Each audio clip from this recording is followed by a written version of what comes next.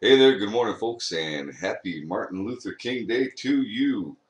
Coming at you live with this week's stocks to watch. I do have a small list of stocks to watch, and if you watched my market cap recap video, you know that I think there's been a pretty significant shift in the psychology of the markets, and it's important for you to know that the almost every single stock on my list here is meant to be a short-term day trade.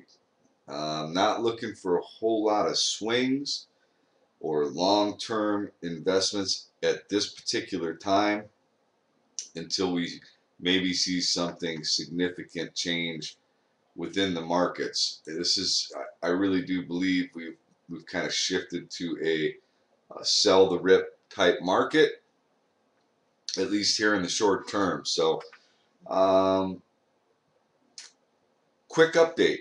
Ticker TV. I did a fairly lengthy Ticker TV on Sunday. Great to have it back. Unfortunately, there have been some changes over there at Ticker TV. So if we run over on our live sessions more longer than an hour, it actually doesn't archive. So it's a good thing because it means from now on, moving forward, we're going to have to keep our uh, Ticker TV sessions below or uh, shorter than an hour in duration, which is a good thing, I think. And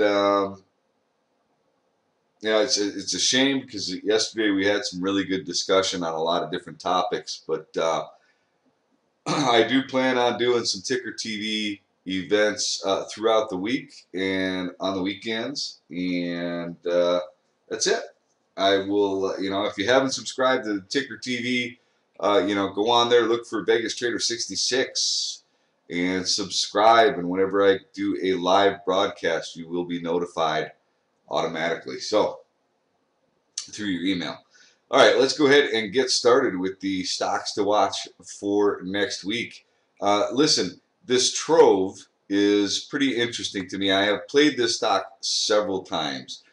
They recently did an equity offering, and so they've got a decent amount of cash on the balance sheet, and you've had some insider buying from $5.43 up to $8.75.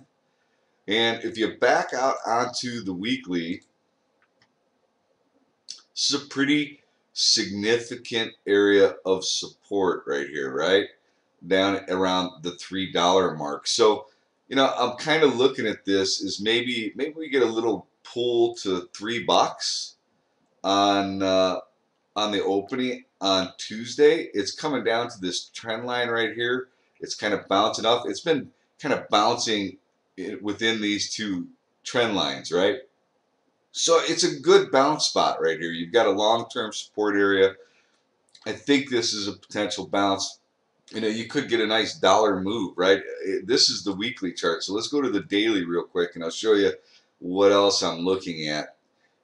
I'm right now. A lot of these trades are snapback plays. Okay, and if you look at this, we got completely out of the lower Bollinger Band. We're at a significant bounce spot. We've got some insider buying at much higher prices. This one is attractive to me for a potential snapback play.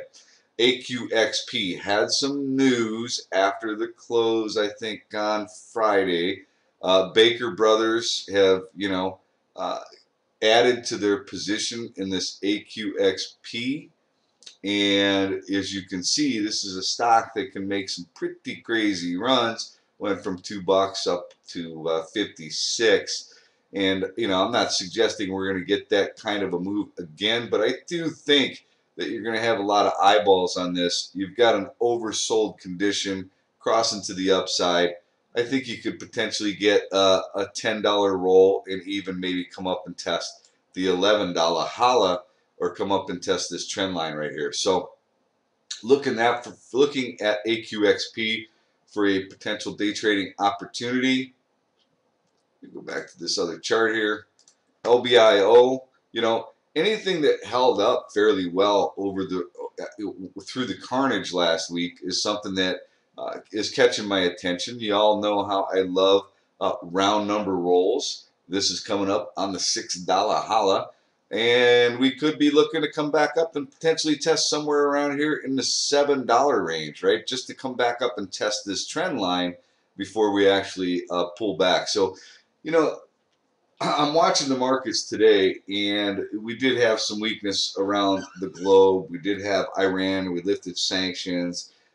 There's all that oil coming on the market. One thing we discussed yesterday was the fact that, listen, this Iranian oil coming onto the market, this is not new news, right? The market is a forward-looking mechanism, and the Iranian oil is not new. So it wouldn't be surprising to me if tomorrow we were to open up and flush down in oil and then have a hard snapback. So keep in mind that could happen. And we are in an area where we could get a significant bounce. We're oversold in a lot of areas. But these are, like I said, short-term snapback trades, or opportunities to book some profit in your longer-term holds and build some cash, right? Because I'm really concerned about our longer-term trend reversal. But we could get a pretty violent snapback here in some of these things. So just keep that in mind. So this LBIO, I'm looking for a potential takeout of the $6 holla. And watching it for a potential day trade. IPI, so they had some news Friday. They restructured their financing. I'm not sure exactly when that news came out, but they did restructure their financing. You've had some insider buying in the $3.92 and $4.17 level, $3.83. I mean, there's been some insider buying at significantly higher prices. They've restructured their debt. Let's see how the market reacts to that news. It's a pretty beaten up name. It's an agricultural name. It's just a huge beat up sector. So you could see a pretty nice snap in this and maybe come up and test somewhere around 250. And if you take out that trend line, I think you could potentially come up and test the $3 holla. So I think it's worth paying attention to. IPI, APOL. This is one we kind of were talking about. We're going through my scans last week.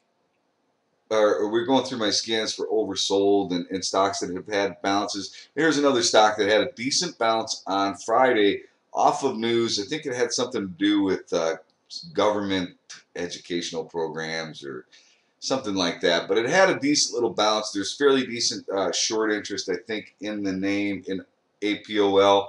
I'm thinking, you can go up and get a test of the $8 holla. If you take out the $8 holla, I mean, there is a gap to fill on the daily here. You've got some maybe resistance up here around $9 or so. I mean, this is a fairly interesting name. It's breaking this long-term trend line. I think it's worth paying attention to this Apollo and see if you get any follow-through. FCX, we all know, extremely beaten up name. You got Carl Icahn in here. This would be interesting for a potential day trade if it breaks over. Basically, if we can get a crack over $4.50 with conviction, I think maybe you can get a nice little pop in this one. CLDX, also another name that had showed some strength on Friday in a weak tape with some good volume, bouncing off the $10 holla. Looking for a potential continuation. What I'd really like to see with this one is kind of a red to green move. Open up red and then pop up and maybe test this 1142, even potentially take it out and go up test the $12 holla. FET. This one has had some insider buying, and I thought I'd put that on the chart, but it doesn't appear to be here. So hold on just one real quick second. Let me see if I can pull that up.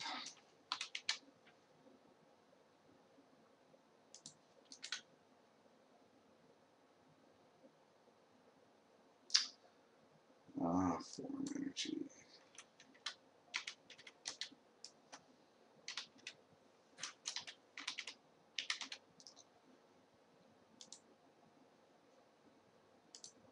Sorry about this, folks. Let's see. Yeah, we had some insider buying from $14.69. No. September 4th, we had 15. Huh. Okay. Forget the insider buying thing. There was some insider buying, but it was quite a while back actually. I guess with this FET, oil and gas, we just talked about the fact that we may get a decent bounce. What I'm looking at is potentially this could be an area where we get a bounce off this $10 mark, right? Let me take a look at the daily.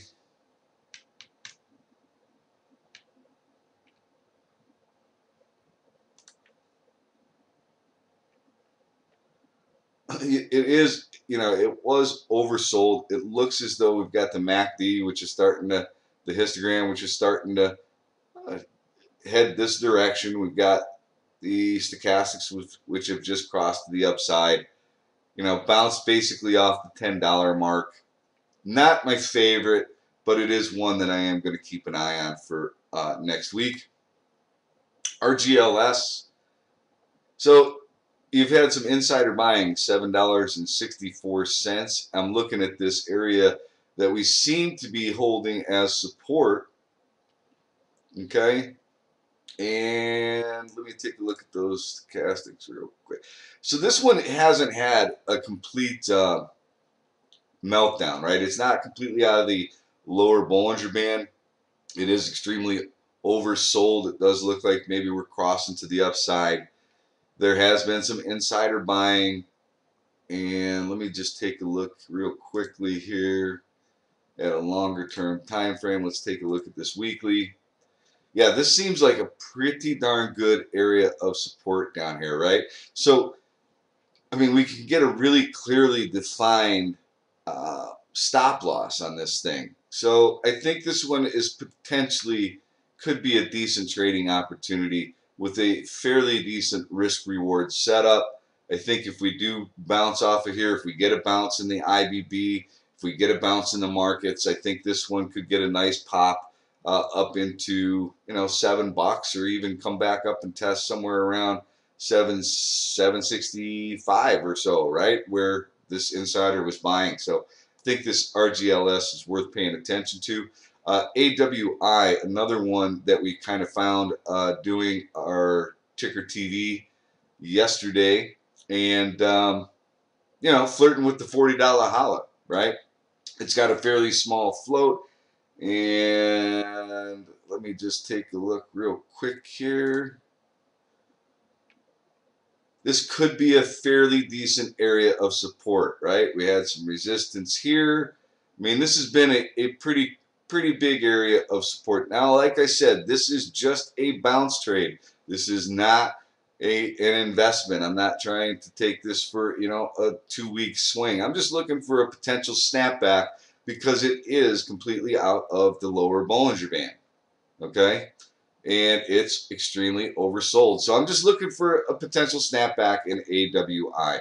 MTZ, this is the only one that I may start looking at for a potential starter position. I mean, I haven't decided yet.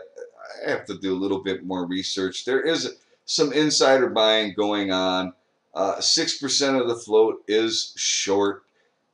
You've got insider buys from 1463 to 1642. This looks like it could be a decent area of support, right? I mean, if you look back here, this was resistance, and then it became support. Here we are testing it again. If we look at, that's the weekly. If we take a look at the daily, we look to be completely out of, oh no, we've just pierced the lower Bollinger Band. This might have a little bit more to go. It might flush a little bit more, but I am paying attention to this one to maybe start dipping my toe for a swing. They do have, like I said, a lot of debt, so I really haven't made the call on this one yet. Need to do a little bit more research, but it is encouraging to see that there is a lot of insider buying at a significantly higher price. So at a potential bounce spot, may look to take it for a day trade if it gets some kind of a nice snapback, but AMC, we also found this one in the ticker TV take. And, look, we were kind of just talking about the Disney movie and how successful it has been. This is looking like it could be in a good snapback place. It pierced the lower Bollinger Band. They could have some pretty darn good earnings coming out, I would think, soon. It's right at this area of support. It did pierce through it, had a little bit of a reversal day on Friday. See if maybe we get some continuation in this name. I mean, again, this is just a day trade looking for a potential snapback, maybe a short term, 1-2 day swing. I mean, this isn't a biotech. I don't think all of a sudden, I'm going to wake up and it's going to be $10. So I don't know. This one is, I'm considering this one. You don't have a lot of historical data on this because it is a fairly new issue. So this is an interesting spot right here. Yeah, I kind of like it. I look at this as a band right here of resistance. See, 1987 potentially could be your low. I don't know. I like it. I think we gotta watch it for a potential day trade, and I might even think about a short-term swing in that one. NNBR, another one that appears to be out of the lower Bollinger Band. Let's take a look here. Yeah, out of the lower Bollinger Band, right? Extremely oversold. Insider buys from $14.93 to $17.05. It has a small float, 25 million, 10% short interest. Does have a lot of debt. So, but for a snapback play, right? For a short-term snapback play, I think this is potentially could be something. When you've got some insider buying like that, I think it's attractive. And then the last one is CNX. Flirting with the $5 holla. It is in the oil and gas sector, so if we do see a drop in oil, this one's probably going to follow. And then if we see a snap back, I think you're going to see a snap back in this. You got a gap to fill. You got $5 roll. You've got a long ways to go if you just want to test this long-term trend line. You had an insider buy of significance at $7.78. So, look, I think potentially you could get a nice little pop in this thing, and I think it's worth paying attention to. This is not something that I want to look to hold for the long term. Okay, folks, that's it for this week's stocks to watch. Be careful out there.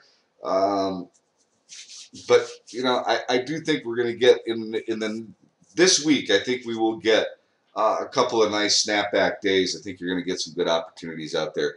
Remember, if you want to come hang out in a pretty cool room with some laid back people, come check out the Trader's Den. It's on my blog, free chat room tab.